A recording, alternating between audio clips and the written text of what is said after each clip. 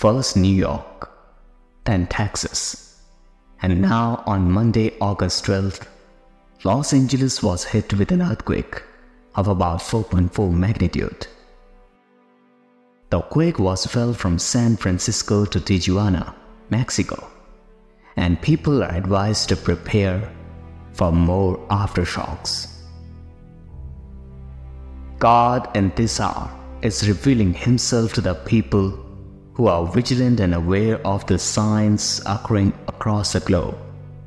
And within the next 12 minutes, if you will pay attention to these words with an alert mind, you will realize that God is about to do something very huge and shocking. Everything is shaking, whether you talk about humans or demons. By the almighty move of God, no one is untouched. The natural world reflects the spiritual battle that is intensifying every day. The earth groans under the weight of sin, and these quakes are not just a random occurrence, but are orchestrated by the hand of God to wake up a slumbering world. As it is written in Hebrews chapter 12 verse 26 to 27, it says, "At that time His voice shook the earth, but now He has promised, once more I will shake not only the earth, but also the heavens." Here in this verse, the words "once more" indicate the removing of what can be shaken, that is, created things, so that what cannot be shaken may remain. God is shaking the foundations of the earth to reveal what is unshakable, which is His eternal kingdom. In the past few days, God has appeared to many people, including those who are struggling to believe in Him, but are drawn toward His kingdom.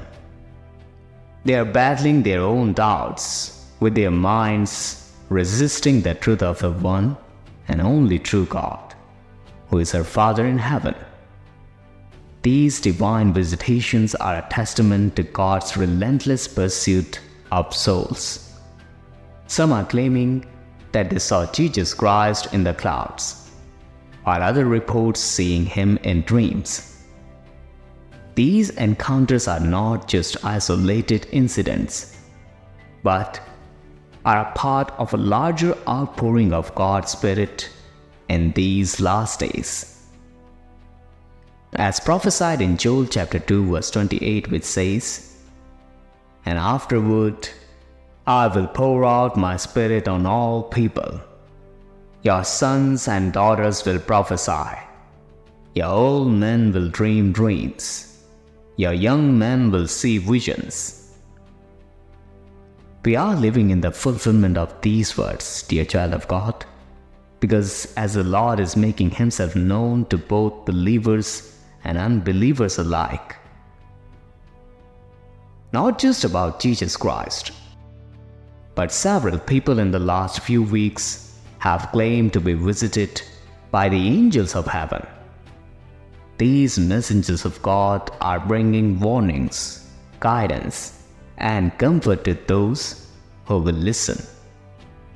They come to prepare the way for the return of our Lord, reminding us that time is short. Divine visitations are happening, and if you are still in doubt about where Jesus Christ is among the increasing chaos in the world, you must change your perception now. Jesus is boldly proclaiming His presence. He is divinely calling out to humanity. But unfortunately, people are still choosing to ignore His signs. We can see the increase in the numbers of blasphemous people in the world, those who mock God, even after listening to the testimonies of many others. The rise in wickedness is a clear indication that we are in the last days, as foretold in 2 Timothy chapter 3, verse 1 to 5, where it says, "But mark this, there will be terrible times in the last days. People will be lovers of themselves, lovers of money, boastful, proud, abusive, disobedient to their parents, ungrateful, unholy, without love, unforgiving, slanderous, without self-control, not lovers of the good, treacherous, rash, conceited, lovers of pleasure rather than lovers of God, having a form of godliness but denying its power. Have nothing to do with such people." Look at the events that took place at the Paris Olympics. The blatant mockery of Christ during the opening ceremony, where sacred images and symbols were desecrated, is a sign that the world is growing increasingly bold in its rebellion against God. The Bible tells us in Galatians chapter 6 verse 7, "Do not be deceived. God cannot be mocked. A man reaps what he sows." So all those who mock the Almighty, thinking they can escape judgment, are gravely mistaken. The signs are all in front of us, but all we need is an alert mind to understand the meaning of these signs and the importance of the time we are left with. The shaking we see is not just a physical phenomenon, but it is a spiritual one, reflecting the turmoil in the hearts of men and the spiritual warfare raging in the heavenly realms. Let our hearts be moved to seek the Lord with all our might. Let us not be like those who scoff and say, "Where is this coming? He promised. Ever since our ancestors died, everything goes on as it has since the beginning of creation." Instead, let us recognize that these are the birth pains of the new world that God is bringing forth. 2 Chronicles chapter 15 verse 2 says, "The Lord is with you when you are with Him. If you seek Him, He will be found by you. But if you forsake Him, He will forsake you." You might have some things in life that are most important to you, so you put them on your priority list. That list might be filled up with almost all the earthly things, the material pleasures, the temporary pleasures. But does it contain the name that is above all name? The name of Jesus Christ? And even if the name is included there, then is it still on the top? Look, God always seeks earth time and earth love, and therefore it is a responsibility that we must commit ourselves to be with the Lord Jesus Christ. You must surrender yourselves to be away from sin and to lead a holy life. If you really want to see Jesus Christ, if you really want to find Him, then you cannot live an unholy life according to your unholy wishes or desires. Remember, the Lord loves sinners, but He hates the sin. And that is why as long as we are carrying the weight of our sins on our shoulders, the Lord cannot dwell into us. Therefore, seek the Lord as early as possible before the evil forces makes it impossible for you to seek the glory of His light. And as we see these signs occurring and increasing in frequency and intensity, let us not be overwhelmed with fear, but rather be filled with anticipation and readiness. But Jesus Himself said in Matthew 24 verse 6 to 8, "You will hear of wars and rumors of wars. But see to it that you are not alarmed. Such things must happen, but the end is still to come.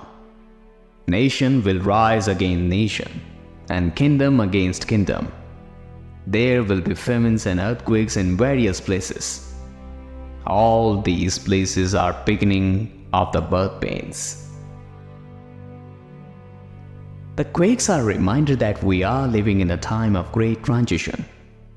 The kingdom of God is at hand, and we must be ready for the return of our King. The shaking is not just a sign of judgment, but also of God's mercy, giving us one last chance to turn to Him before the final trumpet sound. So let us heed the warnings we are getting. Let us prepare our hearts. Let us spread the message of hope and salvation to a world that is desperately in need of it. The time is short. The signs are clear. And the call is urgent. So let us be vigilant, let us be faithful, and let us be ready, for the Lord is coming soon. For now, let us pray. Heavenly Father, Creator of heaven and earth, the one who holds all power and authority, we come before you in humble reverence and awe today. Lord, we acknowledge that you are the Almighty, the one who shakes the earth and the heavens, who speaks and all creation trembles at your voice. You are the Alpha and the Omega, the beginning and the end, the one who was, who is, and who is to come. We exalt your holy name and declare that there is none like you, O Lord.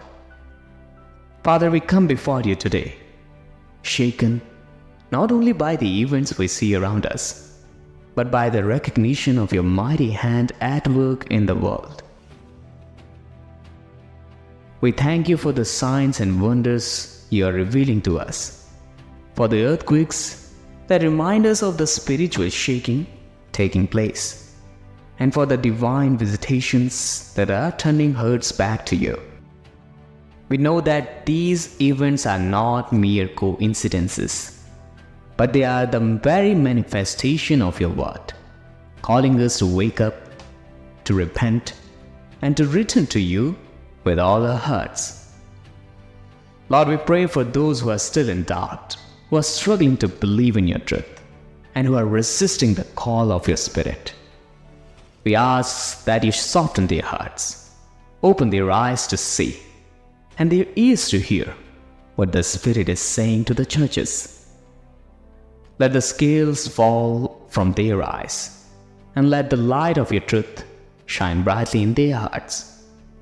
Draw them to you, Lord, with the cords of loving kindness, and break down every barrier that stands between them and your salvation.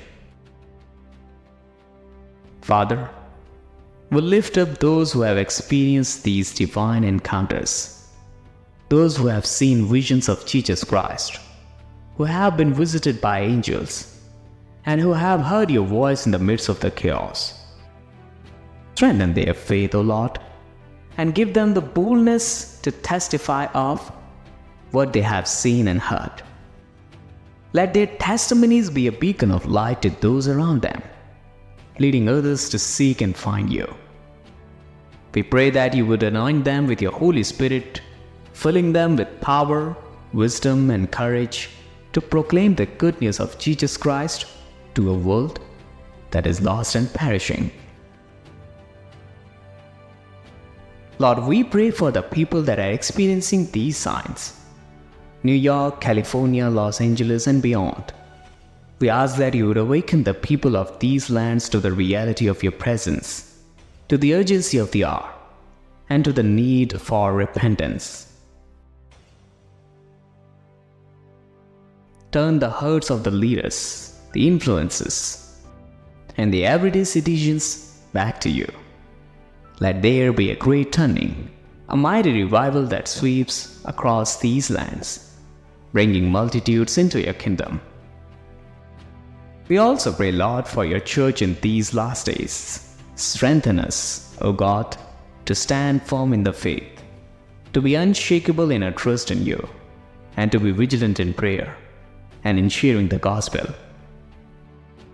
Let us be a light in the darkness, a city on a hill that cannot be hidden.